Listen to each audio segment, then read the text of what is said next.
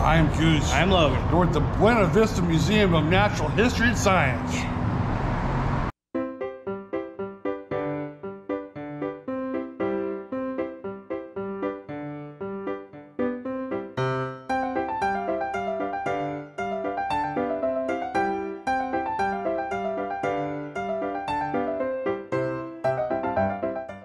So we are currently in downtown Bakersfield. Yep. Here at the Buena Vista Museum of Natural History and Science.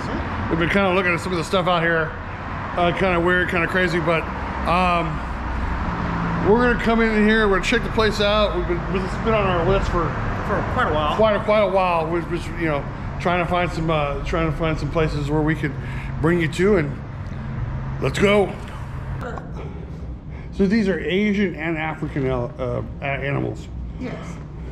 And then in the main floor, the exhibit, Yeah. is what the museum is known for, and that's fossils Okay. from the northeast of Bakersfield. Okay. They are from the Miocene era, which is 16 million years ago. Wow. Bakersfield was underwater at that time. Oh yeah, that's what they keep telling me. Sounds about right. That sounds about right. Yeah. And so we were left with Shark-Toothed Hill, Oh yeah. out northeast of Bakersfield, and there are a lot of fossils out there, a lot of shark teeth. Okay. Yeah. So that's where we are very well known for the fossil exhibit. Okay. Upstairs, you will see North American animals on the mezzanine level, and on level 2, you will see gems and minerals. Okay. An excellent collection, and then a Native American exhibit from the Yokuts Indians. Oh, yeah. Y-O-K-U-T-S. They are a local tribe. And then you will see our new exhibit of Egyptian antiquities. Nice. I'm gonna look forward to that. So enjoy the museum. Thank you. Did you read about the Yokuts at the West Current Oil Museum? Yeah, we did. Yeah. When I was a young warthog. It's amazing to see these animals, you know, Asia and Africa, full size. I mean, I come in here and I see these lions, and I'm like, geez, well, Pete, these actually are pretty big cats. And then come over here to the tiger, and you're like, oh my gosh, I'm gonna die. Water buffalo. Look at this. It's crazy to think how big these are. I mean, first of all, look at this. Oh my God. That's just the most. That's just the head. I mean, that thing. And this thing is like, how many people do you think try to want to swing on these tusks? This is crazy. I hope none. Yeah, I hope none too. George the giraffe is over here. His name's not Jeffrey? Oh my God, that is, that's massive. This is impressive because it's like, you know, you go to a zoo and you're like, oh, these, but standing next to them, you get an idea of how, different perspective. yeah, just this, Seeing them on film versus actually like seeing how big they are, like right here, you know? yeah. Like just for a second impression, look at how big that elephant is just compared to that zebra. Yeah, that's just amazing. That is just amazing. I looked up and saw this baboon, and I swear to God, I almost freaked out. Oh, it's gonna kill me. You always think baboons are these nice, big, gentle. No, they're not. No, they're not. Hard best. This is crazy. Puku. The what? The puku. P-U-K-U. It's the puku. Red heart best. Jeez, Pete. Look at the size of those horns. Or no, I'm sorry, antlers. Yeah. Are they horns or are they antlers? I think antlers. That's crazy. Large-toothed mako jaw. That's a water buck. What about our Bony bony fish? fish.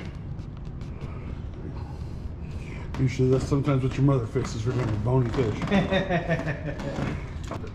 Megalodon is a word for an extinct group of sharks that means big-toothed shark. Yeah. An adult sea lion scapular shoulder blade bone. You want to see what the size of a megalodon is? There it is. Good lord.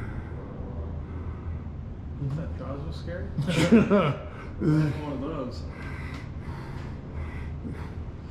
That is. Look at the teeth on that thing too. That thing's Massive. massive. Sawtooth shark.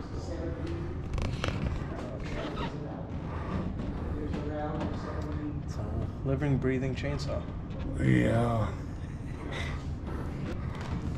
So if you scan this, you get the audio tour. Yeah, let me try doing that. Nice.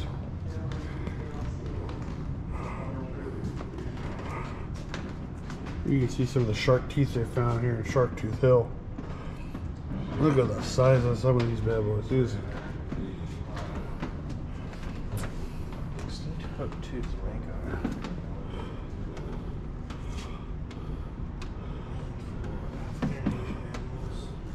Miocene? Bony fish. Some more shark tooth fossils over here. So what was that, Logan? Oh, the white jaws in these cases are from modern day sharks. So these aren't like the megalodon where it's like extinct, so it's not like that, but these are all Silver-tip shark, snaggletooth shark, short-fin mako shark. modern these are all golden from- horn shark. Oh, here's something more about the megalodon. Yeah. It was the largest shark that has ever lived. It could grow up to 75 feet long and bigger than a school bus. That is about 3 times larger than today's shark. 14 to 16 million years ago, during the Miocene epoch, megalodon called the area now known as Bakersfield home. Huh. During that time, our local area was under ocean and had abundant sea life. That's cool. So that's where all the Sharktooth Hill and all these Well, you know, these shark teeth. well, like they were telling us when we walked in, it was like this Bakersfield used to be underwater. I'm like, Really? Hard to believe. decided to come over here. Talk more about Sharktooth Hill, Sharktooth history. More fossils over here. This is crazy. I was looking at this up here. This is crazy. I'm not exactly sure what this is. Obviously, I think it's some type of aquatic dinosaur, but it's absolutely. I mean, here's a little drawing of it. Right here. This is pretty cool. And to get an idea of the fact that, sperm whale. But just to get the idea of the fact that this town, that it's in a desert, it's in a valley, was once underwater. It's kind of crazy. This is a juvenile baleen whale. Here are the bones of this. This once lived here. 12 to 13 feet. It's pretty cool. And I guess this has got to be like the head of a whale here. But got some more stuff here. There's a sea lion. Hey, Santa. So we just braved our dreaded enemy. Stairs, yeah. Come up to the mezzanine level, and this is like the first thing you see is this big black bear. You know, which I'm sure isn't even full grown, but still, it's, you know, kind of impressive. Brown bears. There's a lot of different North American animals. You know, brown bears, bison. Look at the. What in the world is up with these antlers? Is that a caribou? Caribou? Yeah. So you got a mountain lion here. Those things are big. Have you ever seen a mountain lion live? No. I have. These things are impressive. But these things are big. They also are called cougars. And we're not talking about the, yeah, okay. Not sports brand. We've got a bobcat or a lynx right there. This looks like some type of, or is it a coyote? Not a big coyote, is it? But it's, again, pretty impressive. It's like, you look at some of the North American elk. Yeah, these things are massive. These things are huge. Just, I mean, if you look at the head just alone, stand next to that. Yeah, just that is just absolutely impressive. I mean, look at the antlers. That's a grizzly bear. Grizzly. A big old grizzly bear. And he's smiling. I don't tell, is he smiling or is he trying to kill me? I think you just got a new picnic basket. Fish, rainbow trout. Another rainbow trout's up there. I once caught a fish this big. At least there's one trout sign we know the location of. Yeah. I will say it once, I will say it again. I hate stairs. Yeah. I just hate stairs. Mostly because I got a bad knee.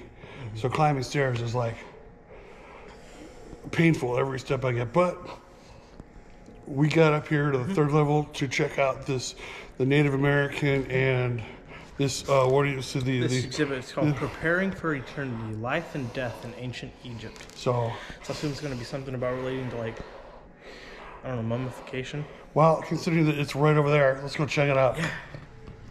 There it is. And it's not a very big exhibit, but it's going to be, oh my gosh, it's Elizabeth Taylor. Bust of Cleopatra VII, as portrayed by Elizabeth Taylor in the film Cleopatra. I gotta watch that movie. Yeah, I know. This looks like reading King Tut's name on hieroglyphics. And that's what this is here. Pharaohs and people of high rank were distinguished by having their names placed in a special capsule-like frames called cartouches. Below is an example of King Tutankhamun's cartouche. So you can see here it gives you the marking, and it tells you what it means.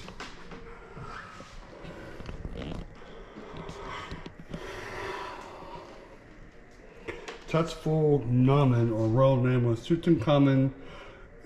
I'm not even going to try to pronounce that. That is absolutely. I'm lucky I can pronounce Tutankhamun.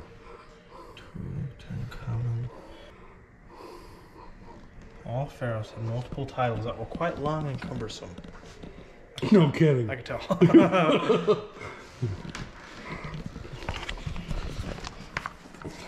The tomb of King Tut. Tutankhamun. Valley of the Kings. It's a wooden mummy mask here. A ceramic coffin fragment. Complete canopic jar. This jar represents the son of Horus named Dumatuf, who protected the mummified stomach of the deceased. Ooh. Hey, check this out. This is a mummified head replica of King Ramses. This is the second. Ramses the Great. There are some of them. Some of this over here is from the mummy fragment, the masks. I mean, this is. I mean, first of all, it's amazing that they were even able to survive. But the fact that some of it was it's all torn apart. They even have to put some of that silicone gel in there to make sure this doesn't get wet. Yeah. Doesn't absorb moisture. Yeah. Replicas of Egyptian pharaohs and gods. Yeah, but this one over here is. Tutankhamun. Yeah, but this one over here, votive sculpture of Thoth in the form of a baboon. I'm not sure what Thoth is. I don't It either. might be one of the Egyptian gods. Gods, yeah. There's a votive statue of the god Ptah. It's probably Ta. The original is from the Sigmund Freud collection. Original artifact dates to the Ptolemaic period, 332 BC to 31 BC. It's interesting to see some of these, some of the ancient cultures from before. Sarcophagus masks with Egyptian late dynastic period Nile Valley baby has withstood the test of time. Wow. Some jewelry here. Like a necklace and some bracelets. Roman Egyptian glass bracelet. That's interesting. Egyptian glass earring. So when we got here, I mean, the gal downstairs was like super excited about this exhibit. I can see why. This is really impressive to just have some of these Egyptian artifacts, even if they're replicas. Some are just. I was gonna say, Egyptian gods were animals, right? Because I was like, remember. Well, Anubis is a dog. Yeah, so I was like, that makes sense why they had that. Where was it? A baboon? Yeah, votive sculpture of Thoth in the form of a baboon. And down here you have modern Horus replica. Horus must have been as a bird. Falcon. Huh. Interesting learning about Egyptian gods. It's like you always learn about the Greek gods. And we came out the exit over here. They have a thing over here for the Egyptian hieroglyphic alphabet. Yeah. It says the Egyptians used hundreds of hieroglyphic symbols. Most of these symbols represent complete words, ideas, or 2 to 3 sounds at once. However, the 24 symbols shown below represent single sounds and therefore can be used in a manner similar to our modern alphabet. Huh.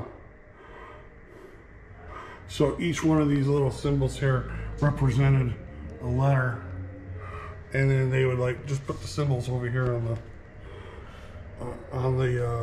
stone, and you'd have to read what the symbols. So you'd have to like be like super. I don't want to say super smart, but you'd have to figure out what the world. Yeah. What that all means. All that entails. So we turned over here. We saw all these different minerals. What are you looking at? Oh, which is interesting. Like, you got different types of quartz. You got one quartz here, quartz with calcite in the back. What? Another quartz. You look at that big old, what is it, calcite variety? Calcite variety travertine. That looks like a giant piece of snot. It does. But, you know, it's an interesting mineral. Mm-hmm. That's some calcite over here. Fluorite. Dog-tooth calcite. Yeah. Stone tunite. Gypsum variety. So that looks like the stuff that you would like find up at Superman's home. Kryptonite. Not kryptonite, but you know the other one, the one where he goes here, where he has here, the Palace of Solitude or something. Oh, okay. You know Now I know what you're talking about. Yeah. Yeah. That's big. That is. What is this? It's an amethyst. Rio Grande do Sul, Brazil. Oh my gosh. So learn about our amethyst cathedral. Kernite is named after Kern County. Really? Where kernite was first discovered. Really? Yeah, here it is. It says the mineral kernite was named after Kern County, where it was first discovered. Of the 4,000 minerals worldwide, fewer than 10 have been named after a U.S. county. Wow. Because one of the things we learned when we were over at the Kernel Oil Museum was that the Yokuts were the Indian tribes that lived here. So they got a nice little exhibit here for the Yokuts here. And I was looking down, and I gotta show you this. Let me turn this around. That right there is a canoe. That's a canoe made out of reeds. You know, that is really super impressive. I mean, I've never seen a canoe made out of this before. Usually it's like you see a canoe, you know, made out of wood. But yeah, this says tool canoe with willow push stick that would have been used for transportation throughout the lake and river system by the Yokuts. There's one of their, would you call it a hut, or what would you call it?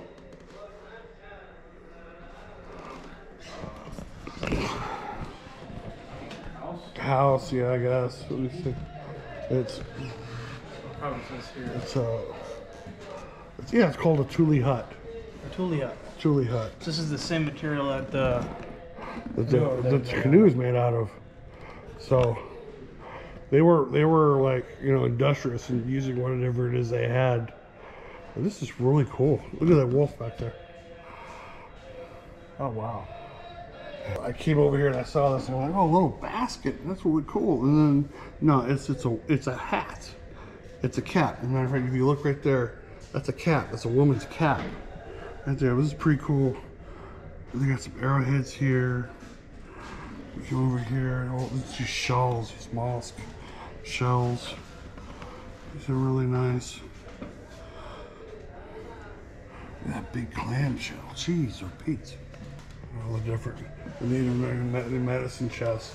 So they have sassafras, soap root, willow bark. All this is tobacco. They had tobacco as a medicine.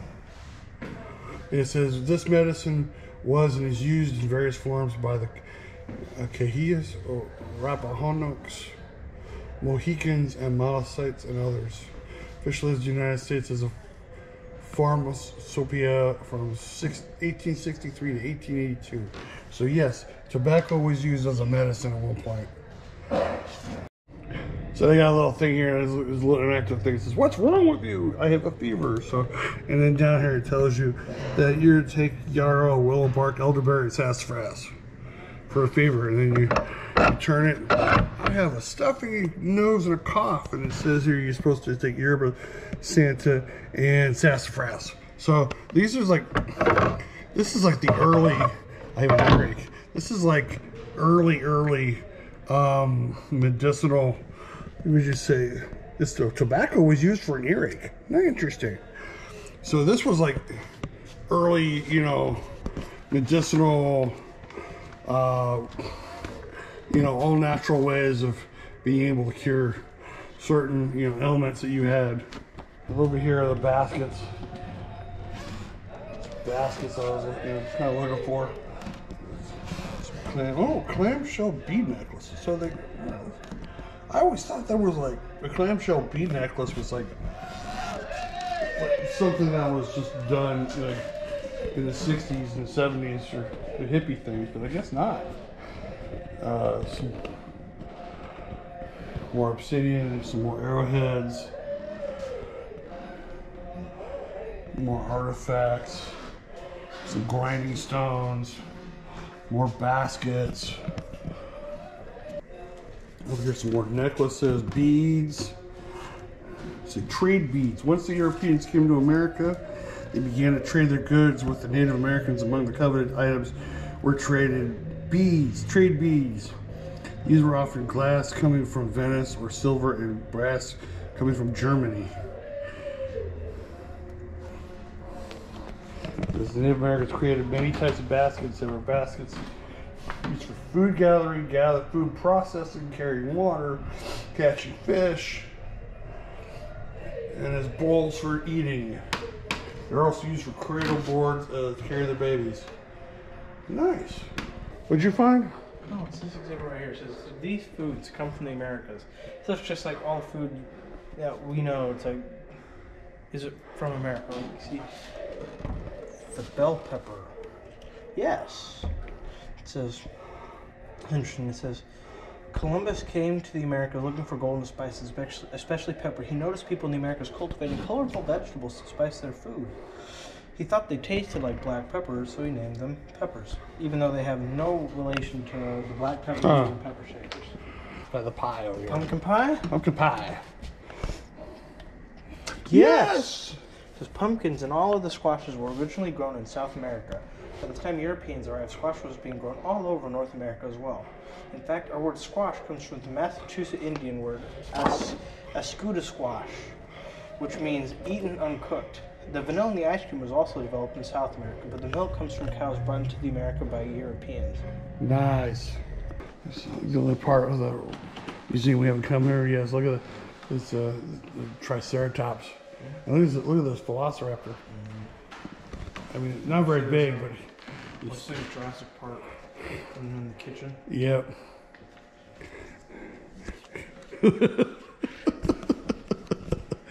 That's pretty impressive. I mean, look at the Triceratops. Look at the head over here. This thing's huge. This thing is massive. Of course, you know what they say? They say the Triceratops is like the prehistoric version of a rhinoceros, because of the big horn in the front. More fossils over here. Look at the teeth on him. Saber-toothed cat. Saber-toothed cat. American lion. And great ground sloth. Picture from 1920s fossil excavations at McKittrick. I mean, these are just amazing. You can find these fossils here. Yeah, these are kind of similar to the fossils we found over at or we saw over at the West Cornwall the Museum? West Cornwall Museum, yeah. Because they were finding a lot of the same fossils over in McKittrick. What is that? That thing looks like something pure out of a Nightmare. Yeah. That looks Extinct shark. Thank God. Petridus patelliformis, dermal denticle. 280 to 345 million years ago. So what would be scarier, this bad boy or this bad boy? Dimetron John. Probably the shark. Probably the shark, yeah. Wouldn't want to go in the water. No.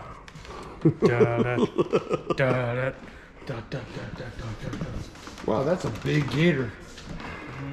Look at the size of him.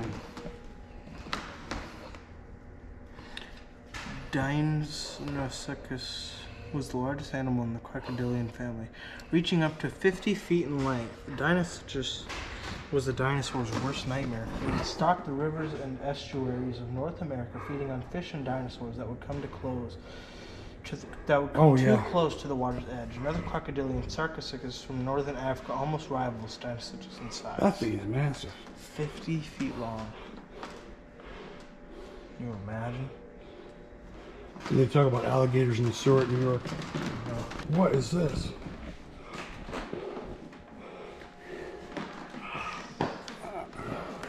How would you like to be, swimming in the water with that thing? That would not be nice. That would be, Come on in, the water's fine. No, it's not.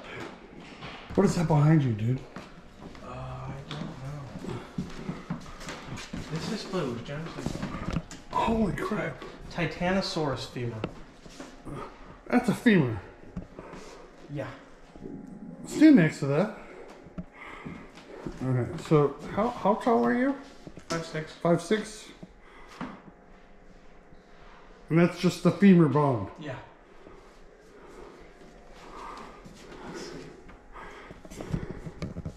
Aren't we glad they kind of died out? This group of kids. Well, that was a lot of fun. That was. I haven't been here in a while. Wasn't sure what to expect, but I mean, I saw some stuff I hadn't seen before, and reminded myself some stuff from the last time. But this is really cool. This is really, really cool. Yeah, I can't remember the last time I was here, but I love looking around at all the different fossils. We got, especially all the sharks and dinosaurs. Love the exhibit they had on the Native Americans, especially the village recreation. That was my favorite part. That was really cool. Tickets here are $10 for adults, $8 for seniors, students, and children. And the little ones 2 years and younger, they're free. But this is really cool. You get a really, especially with a lot of animals, you get an idea of how big they really are. You get an idea of, other than when there was like Shark Tooth Hill, how big some of these sharks were. I mean, a megalodon jaw was like ginormous. And it was like, that 8-foot